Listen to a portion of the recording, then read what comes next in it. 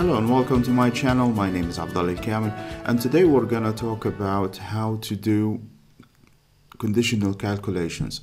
Specifically, we're gonna be talking about SUMIFS function. Okay, so we have this sample data. It shows the sales of certain products, and we do have about 4,500 rows in this table, and we do have 3 years in it. Okay, worth of data. And what we are trying to achieve is basically the total sales for each product in 2008. And also we would like to calculate the commission for the salesperson based on the agreed percentage, and also based on the lower limit for the commission to be calculated. And that scenario sometimes happens, in business. So we're going to demonstrate that so you get a fair understanding of SUMIFS that can be useful in your daily work, hopefully. Cool. I know that some of this can be achieved very easily in pivot tables, but we're not talking about pivot tables today. And also, when you learn how to use SUMIFS correctly, it will be very powerful, and you can design your custom tables. It's not the pivot tables are not really that flexible when it comes to how you present them. All right, and also they require refresh all the time. Anyway, so I think it's beneficial now to talk about how the SUMIFS function actually function internally. All right, so the SUMIFS function is basically a filter. All right, and for example, if we want to calculate the total sales for digital cameras here in 2008, so the SUMIFS function, what it's going to do, it's going to product column here, and it's going to filter on digital cameras, and then it's going to filter the year on 2008, and then once that is done, it will go down and find out, okay, how much the total sales was, and it was 200,848. Okay, so remember that number here, because you're gonna see it soon. All right, so yeah, so let's see how that works. Okay, so the SUMIFS function, remember always that it is a filter, so you would need to supply a column that you would like to filter, and then you supply the filter value. Okay, so that's something to keep in mind. So when you write SUMIF, you will get two functions, SUMIF and SUMIFS. They function exactly the same. The only difference is SUMIF receives only one condition. SUMIFS receives multiple conditions. All right, and we have multiple conditions, so we're going to use SUMIFS. All right, so the first thing that the function asks for is sum range. Now this is what is meant by this is basically the column that you would like to sum, which is the total. All right, so we see that we the function recognized the sales table and the column that is called total. Okay, and we were able to select the column only because we came here at the top of the table, and once we saw the black arrow here facing down, we clicked. All right, the second thing that the function asks for is the criteria range. Now this is where you need to remember that SUMIFS is a filter, so it is asking you here what's the first column that you would like to filter. Now we would like to filter the product column, so we give it that, and then it's asking us what is the criteria 1. So criteria 1 is basically what's the filter value, and we would like to filter the product column in sales table with this filter, digital cameras, right? Because we're writing the function here.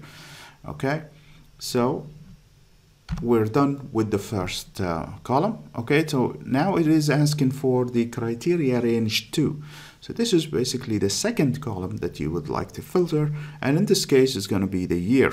All right, so we're going to filter the year column, and it's asking us then for the criteria 2, which is basically the filter value for the year column, and the filter value for the year column is this one, right?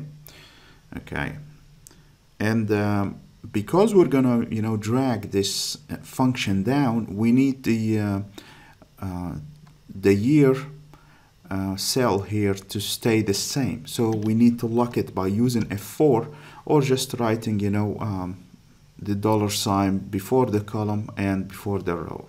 All right, so with that we calculated the total for digital cameras in 2008, and as you can see here, we see the same number that we got when we filtered the table here, which is 200,848.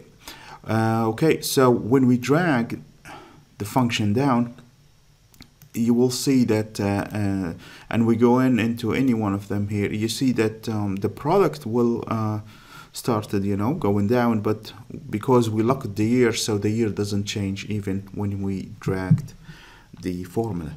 All right, so now we calculated the total sales for each product in 2008. Now it is time to calculate the commission. So the commission, we're going to basically, so we know that the lower limit is going to be 3,000. So we're going to, perform the same calculation that we've done here, which is digital cameras, in 2008. Okay, and then we will need to apply a new filter, which is going to be, all the invoices here, or let's say all the sales here, any row where the total is above 3,000. Okay, so we're going to apply a new filter here. All right, so quickly we're going to do the same calculation that we have done before. Sorry, I'm going to come back here as we did before. So it's SUMIFS, and we know the sum range is going to be the total, and then we're going to filter the product, and we're going to filter it by digital cameras here, which is our filter value, and then we're going to filter the year, and we're going to filter the year by the year that we have here, which is 2008. Okay, and 2008 need to be locked so it doesn't change. Now we come to our third filter. Now the third filter is going to be any invoice that exceeds or bigger than $3,000. All right, so we need so the criteria range 2, the new column that we need to filter, is basically the total this time, and we will, and the filter value, which is criteria 3 that the function is asking for now, is going to be bigger than 3,000. But if you write it this way, it's going to give you an error, and that's why you need to put the greater than between quotation marks, and after that you need to put an ampersand, and then you can put 3,000, but it's better to refer to the cell rather than doing that. Okay, and we need to lock the cell as well. So now we are filtering the product column with the product here, and the year with the year that we have here, and also the total. We are filtering the total with any row where the total value is greater than 3,000. All right, so we're done here calculating the total sales, but what we need to do now, we need to multiply this by the salesperson commission percentage, right? So we say multiply by 2% here, and we need to lock it as well, and we hit enter, and there we go, we get the commission for the salesperson. All right, now if you change the percentage here, of course, I mean everything there is gonna change, and if you change the lower sales limit is also going to change. All right, so this is how you know, one of the applications for SUMIFS can be done.